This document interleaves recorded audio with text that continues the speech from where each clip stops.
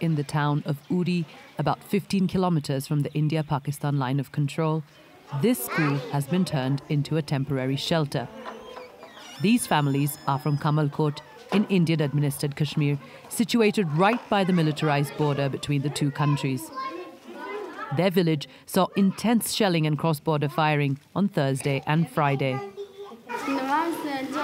We were sleeping. We were woken up by a loud noise. The kids got scared, so we packed up and left. We were really scared. We want the shelling to stop so that we can go back home. Local authorities believe more families might come here in case shelling continues. We've emptied out 8 classrooms for them. As you can see, the desks are all outside. And the local administration has also arranged meals for them. A 2003 ceasefire agreement has been violated frequently over the past couple of years, especially during moments of high tension. There's a sense of hopelessness among these people. For several years now, this is the situation. One day it stops, then it starts. They start shelling in the middle of the night.